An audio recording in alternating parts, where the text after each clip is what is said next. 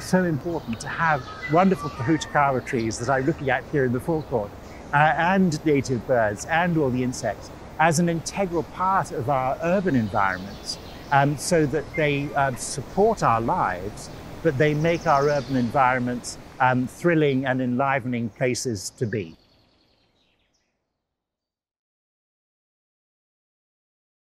Kia ora tātou te whānau. It's a great pleasure to be standing here in the forecourt of the cathedral to talk about this year's Nativity project, the Regeneration one. This is fundamentally important because humanity has created two enormous co-crises. The first one is climate breakdown, and the second one is ecosystem collapse. And the two are very interdependent, and the cause of one is often the cause of the other. So that's why we're seeking solutions that not only deal with one, but deliver other benefits on the other side as well, and vice versa. That's why the whole concept of nature-based solutions is coming right to the forefront of our response to these two co-crises of climate and biodiversity. So that's why native trees are so important, because native trees are the most extraordinary example of millions, tens of millions of years of evolution with these extraordinary ecosystems which are symbiotic, and the dependence of one species on the other is so intricately connected in this extraordinary web of life. Secondly, those ecosystems are self-governing, they are self-restraining. So, and we see this when we get an invasive species here, like jasmine or ginger, completely overrunning and strangling a native bush. So that doesn't happen in a native forest because it's a perfectly balanced ecosystem. Now, what we humans have been up to here in Aotearoa is we have brought about, particularly over the last almost 200 years, one of the fastest and most severe destructions of native habitat and ecosystems the world has ever seen. Now, if we take Europe, for example, that went on over thousands of years, but we compressed that into a very short time frame. So thus, here in Tamaki Makaurau, there used to be wonderful kauri forests that blanketed much of this area, almost all gone. And the ecosystems we have left are very poor and weak by comparison. And we need strong, resilient ecosystems because they are literally our life support system. And the stronger those are, the better chance humanity has for survival. So that's the really big context about why natives are so important and why exotic species are a serious handicap.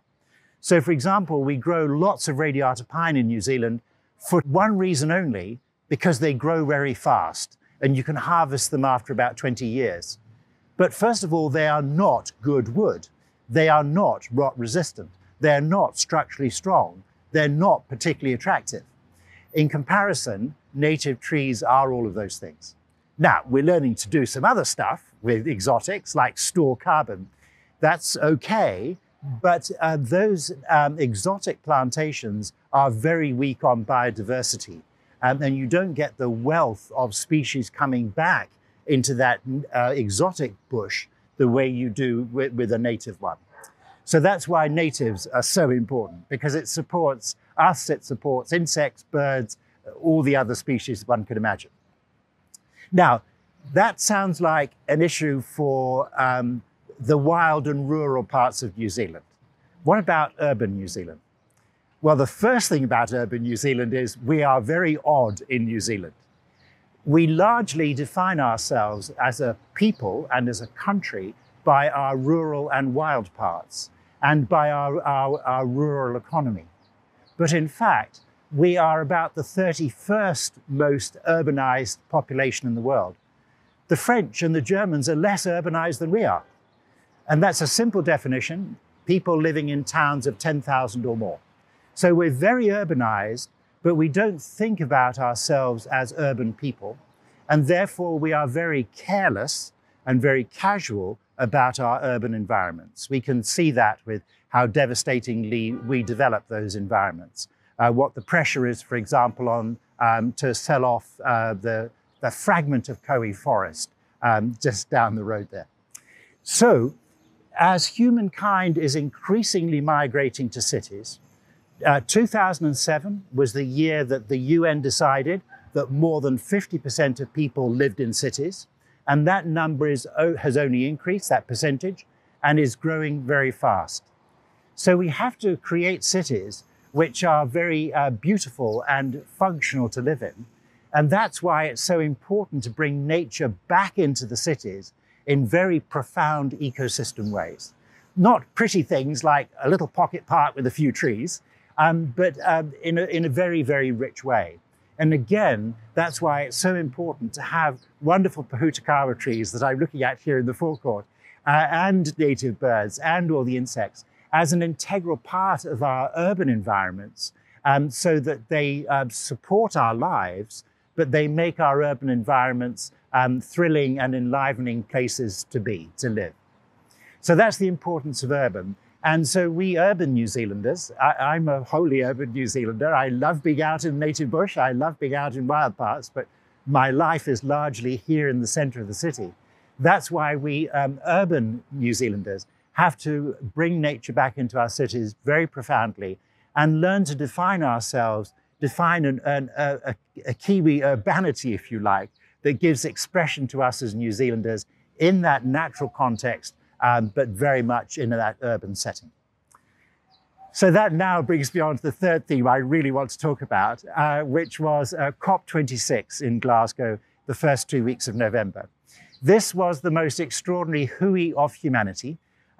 Over 40,000 people from 197 countries. Only a handful, sadly, mostly from small nations in the Pacific, weren't able to get anybody to Glasgow. This, of course, is the annual United Nations climate negotiations.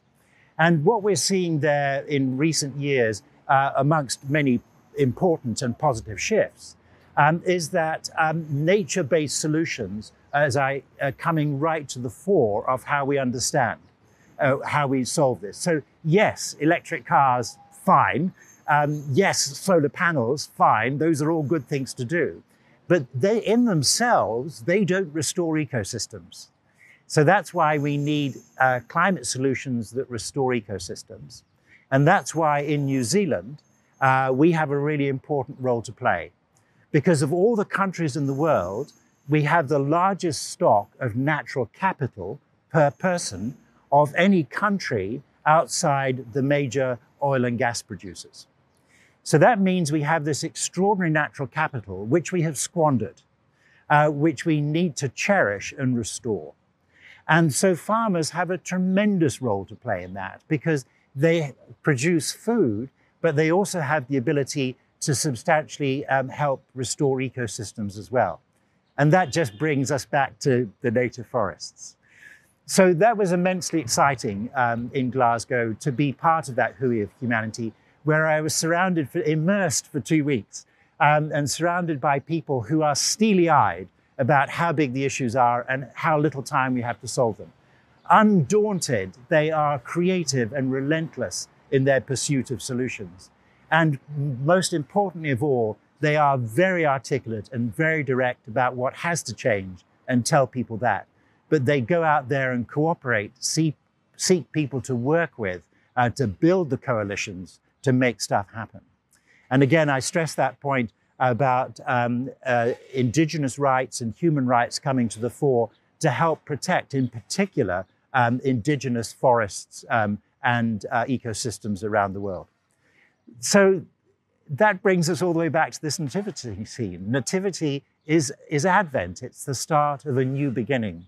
And so this key word in this year's Nativity project, regeneration, is so fundamentally important, because we humans have devastated the world so comprehensively.